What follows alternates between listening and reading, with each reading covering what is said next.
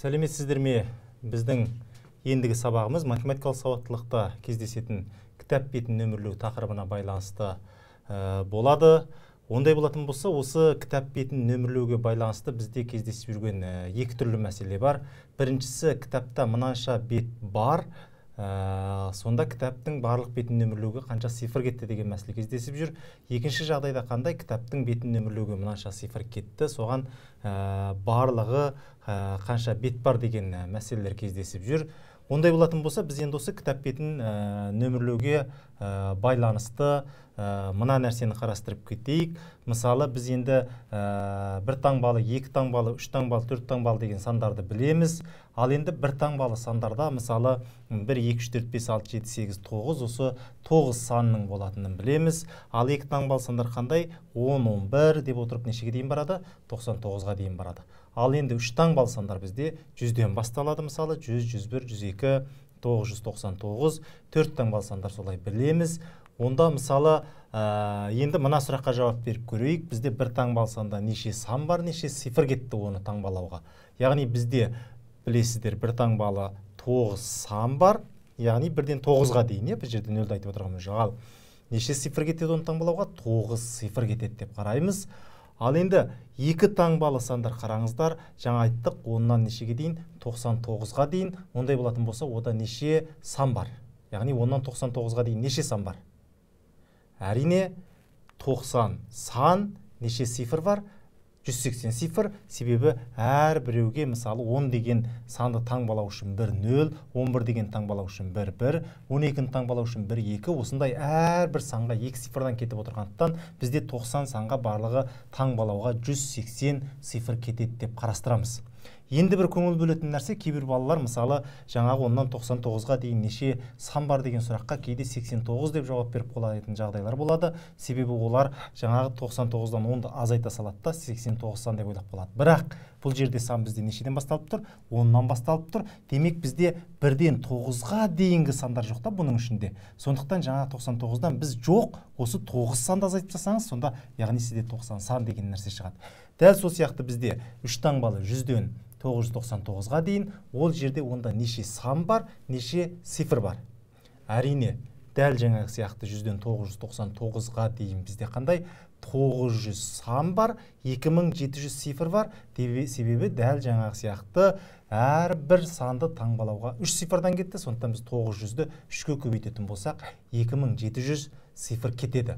Енді бұл мәселе сан цифрға байланысты тақырыпта да осыларға байланысты ішінара мағлұматтар сізге берілген. Енді бұл жерде біз жаңағы кітап бетін нөмерлеуге қажетті нәрселер туралы көріп жатырмыз. Ондай болатын болса, енді біз мысалы міне біздің мынау математикалық сауаттылық кітабымыз. Енді осы кітапта мысалы біз 80 бет бар деп қарасақ, онда осы кітапты жаңағындай 80 бетті таңбалауға неше цифр кетті деген мәселені қарастырып көрейік. Мысалы, міне математикалық сауаттылық кітабы. Бұл жерде не істейсіз? Яғни бірінші беттен бастап нөмірлейсіз, 1 деген нөмірді нөмірлейсіз. Демек, мына жерде біз қайтеміз онда бірінші беттен бастап біз мысалы 1 деп нөмірледік деп қарайық. Екінші бетке сіз 2 деп нөмірлейсіз мысалы. Кітапқа осылай беттер нөмірлене бастайды. Осылай кете берді деп қарасақ, енді нешеге дейін бару мүмкін? Бір таңбалы бізде 9-ға дейін неше цифр бар? 1-ден 9-ға дейін бізде неше цифр кетеді? 9 цифр кетеді барлығы. Ал енді сіз екі таңбалы беттерден бастап нөмірлеу үшін 2 цифрдан кетеді. Яғни сіз мына жерге мысалы 10 деп жазатын болсаңыз, 10 келесі қандай? 11 деп кететін болса, мысалы мынаған 2 цифр қолдандыңыз, мынаған 2 цифр қолдандыңыз. Осындай болатын болса, біз жаңа айтып өттік, кітапта 80 бет бар дедік. Онда осылай келіп отырып, сізде кітабыңыздың беті нешеге дейін бару мүмкін? 80-ге дейін барды дейік. Демек, енді сізде 10-нан 80-ге дейін әрбір бетті таңбалауға 2 цифрдан қолданып жасыз. Демек, сізде онда 10-нан жаңағы 80-ге дейін бірінші неше сан бар? 10-нан 80-ге дейін неше сан бар? Ондай болатын болса, жаңа мен айтып кеттім, сізде 80-нен 10-ды азайтпайсыз, 80-нен 9-ды азайтасыз, неше сан бар деген табу үшін. 80-нен азайтсаңыз, жаңағы 9-ды қанша? 71 сан бар, ал 71 санның әрбіреуіне 2 цифрдан қолдандыңыз. Онда не істейсіз? 71 мен жаңа 2-ні көбейтесіз. Сол кезде қанша болады? 142. 142 ол 2 таңбалыларды таңбалауға кеткен цифр. Онда не істейсіз? 142-ге қосасыз жаңа алдыңғы 9 цифрды. Сол кезде сізде мысалы 151 цифр, яғни осы кітапты таңбалауға 151 цифр кетті деп қарастыруға болады. Әрине бұл жаңа 2 таңбалыға дейін сізде егер ары қарай 100-101 деген беттер болатын болса, сіз онда 3 таңбалының әрбіреуіне 3-тен кетті деп есептейтін жағдайлар кездеседі. Ондай болатын болса, бұлар енді бізге түсінікті болу үшін мысалдар арқылы есептер қарастырып көрейік. Математикалық сауаттылықта кездесіп жүрген. Бірінші есеп айтады, егер кітаптың қандай дейді? 300 беті бар болса, онда сол кітаптың беттерін нөмерлеу үшін қанша цифр керек? Онда біздің бұл есебіміз жаңағы есепке ұқсайды. 300 бет бар, дәл жаңағы сияқты. Онда біз не істейміз? 1-ден 9-ға дейін барлығы қанша цифр кетеді? Бізде 9 цифр кетеді деп қарайық. Ал енді келесі қандай? 10-нан 99-ға дейін, себебі бұл енді 100 бет болғаннан кейін сізде жаңағы 100 беттен асып кетіп тұр. Демек 3 таңбалылар да бар, 2 таңбалы толық қамтылып тұр. Онда 10-нан 99-ға дейін жаңа айтып кеттік. Біз неше сан бар? 90 сан бар. Әрбіреуіне 2 цифрдан барлығы қанша цифр кетеді дедік? Біз 180 цифр кетеді дедік. 180 цифр болған. Ал келесі қарап көріңіз, 99 енді сізде нешеден бастады кітабыңыз? 100-ден, ары қарай 100-ден нешеге дейін барады? 300-ге дейін барады. 300-ге дейін. Демек 100-ден 300-ге дейін неше сан бар деген сұраққа жаңағындай біз не деп жауап береміз? 100-ден 300-ге дейін 201 сан бар. Себебі 300-ден не істейміз? 99 алдында жоқ беттерді алып тастаймыз. Сонда 300-ден 99-ды азайтсаңыз, тең қанша? 201 не бар? Сан бар. Ал енді сіз 201 санды әр біреуіне неше беттен дедік жаңа біз? Әрбір бетке 3 цифр пайдаландыңыз. 201-ді 3-ке көбейтесіз. Тең болады қанша? 603. Яғни 603 цифр пайдаландыңыз сіз 3 таңбалы сандар үшін. Ал 2 таңбалы сандар үшін жаңа 180, 1 таңбалы сандар үшін қанша? 1 таңбалы сандар үшін 9 цифр пайдаландыңыз. Сонда барлығын қосамыз. Онда неше болады? 603 қосу 180 қосу 9 тең болады. Осылардың бәрін қоссақ қанша онда? Бізде 792 деген жауап шығады. Демек бізде Д жауабы дұрыс болады екен. Ондай болатын болса, бұл бізде жаңағы кітап бетін нөмерлеуге байланысты бірінші мәселе, яғни кітаптың беті берілгенде цифрлар санын табу. Онда келесі біз енді цифрлар берілгенде кітаптың бетін қалай табамыз деген есептерді қарастырып көрейік. Мысалы былай дейді, бірінші 1-ден бастап нөмірлегенде қанша цифр? 87 цифр кетті дейді кітаптың бетін нөмірлеуге. Онда бізге осы дәптерде, яғни дәптерде беріліпті, дәптерде неше бет бар екенін табыңыз дейді. Ондай болатын болса, жаңағы айтылғандай 87 цифрыңыз, онда сізде 2 таңбалыдан тоқтап қалған түсінікті, 3 таңбалыға жетпейді. Демек, онда 1-ден 9-ға дейін бізде қанша цифр кетеді? Жаңағындай 9 цифр кетеді. Ал сізде 87 цифр кетіп тұр. 87-ден 9-ды азайтып тастайсыз. Себебі сізде қалған цифрлар 2 таңбалы беттерін нөмірлеуге кетіп тұр. 87-ден 9-ды азайтсаңыз қанша? 78 цифр қалды бізде. Ол цифр сан емес. Енді 78-ді 2-ге бөлеміз. Неге? Себебі бізге 2 таңбалы нөмірлеу үшін 2 цифрдан кетіп жатыр. Ондай болатын болса, не істейміз дедік жаңа? 78-ді 2-ге бөлеміз. Сол кезде 39 ол бет болатын. 39 бет. Бірақ 39 бет жауап емес, себебі 39 бет ол 2 таңбалыларға кеткен. Онда 1 таңбалысыз 9 цифрын қосасыз. Яғни 9 санды қосасыз. Цифр емес, онда 39-ға 9-ды қоссам, тең 48 бет. Демек, онда бұл кітапта 48 бет бар, яғни Д жауабы дұрыс болады деген сөз. Келесі есепте бізде міне кітаптың беттерін нөмірлеу үшін қанша цифр? 501 цифр кетті дейді. 501 цифр, яғни кітапта неше бет бар? кітап бірінші беттен басталады деді. Ондай болатын болса, біз не істейміз енді? 501 цифр кететін болса, жаңағы есепке қарағанда бұның ұқсамайтын жері ол 87 цифр, мына жерде 501 цифр. Яғни сіздің кітаптарыңыз 3 таңбалы сандарға кетіп қалған бетін нөмірлері деген сөз. Себебі 189-дан асып кетіп тұр да, бұл бір таңбалы және екі таңбалы. Демек онда дәл жаңағы сияқты бір таңбалы сандарға қанша?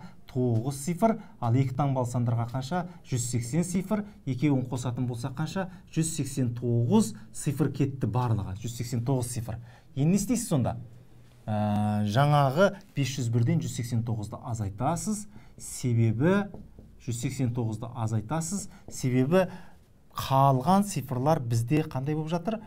3 таңбалы беттерге кетіп жатыр. Демек 501-ден 189-ды азайтатын болсақ, 312 болады. 312 цифр қалды. Ол 312 цифр қандай? 100, 101-ден бастап нөмірлеуге кетті деген сөз. 100-ге үшеу, мысалы 101-ге үшеу деген сияқты. Сондықтан енді не істейміз? 312 ол цифрлар саны 3 таңбаларға кеткен. Демек біз оны 3-ке бөлеміз. Онда 312-ні 3-ке бөлетін болсақ, тең қанша болады? 104. Демек 104 бет бар 3 таңбалар, яғни 100-101 деп отырып, сенде 104 бет 3 таңбалыға кетті. Демек сіз 104-ке онда не істейсіз енді?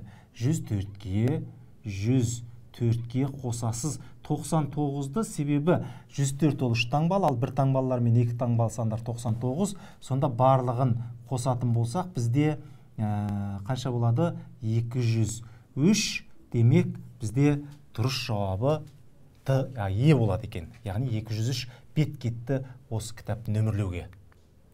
Келесі есептеп айтады, міне кітаптың беттерін нөмірлеп шығу үшін 3293 цифр қолданылды. Кітап қанша беттен тұрады дейді. Ондай болатын болса, 3293 цифр кетті деген сөз, сізде кітабыңыздың беттері қайтты 4 таңбалыға кетіп қалды. Неге? Себебі сіз жаңа айтып өттік, бір таңбалыларды таңбалау үшін сіз 9 цифр қолданасыз. Екі таңбалыларды таңбалау үшін жаңа 90 сан не дедік? Екеуден 180 цифр пайдаланасыз.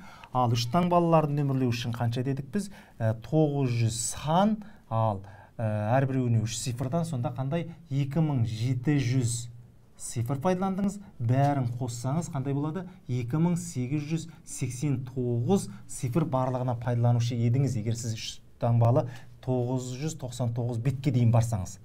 Бірақ сіздің мына жердегі 3293 цифр пайдаландыңыз, демек ол 2889-дан асып кетті. Онда сіздің кітабыңыз 4 таңбалы санға кетіп қалды.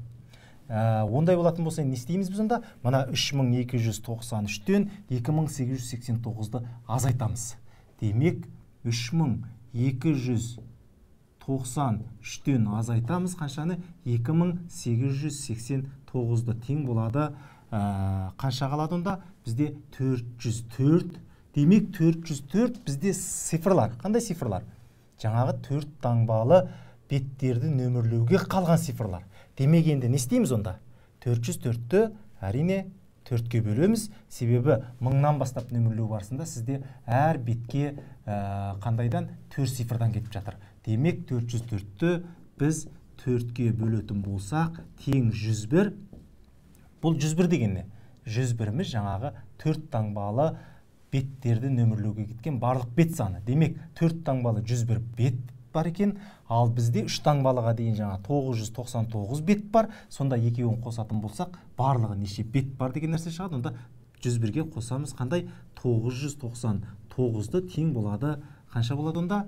Онда 1100, яғни сіздің кітабыңызда 1100 бет бар екен деген мәселе шығады. Ондай болатын болса, біз енді осы сабақта жаңағы айтылғандай кітап бетін нөмірлеуге байланысты екі түрлі мәселені қарастырып өттік. Біріншісі, кітаптың беті берілгенде цифрлар саны табу, екіншісі, цифрлар саны берілгенде барлық таңбалауға кеткен кітаптың бетін табу. Онда бұл жерде біз енді ешқандай формула қолданбай қалай шешу тәсілін көрсеттік. Математикалық сауаттылықтың да негізгі мақсаты осындай, белгілі бір формула жаттау арқылы есеп шығару емес, біздің жаңағы логикамыз арқылы осындай есептер шығару, яғни оқушыларды сауаттылыққа бейімдеу. Сондықтан енді біздің осындай онлайн сабақтарымыз біздің әлеуметтік желідегі парақшаларымызда беріліп отырады. Осы әлеуметтік желідегі парақшаларымызға жазылыңыздар және біздің онлайн сабақтарымызды тамашалап отырыңыздар. Сіздерге көмегі тисе біздің мақсатымыздың орындалғаны. Онда келесі сабақтарымызда кездескенше есен сау болыңыздар.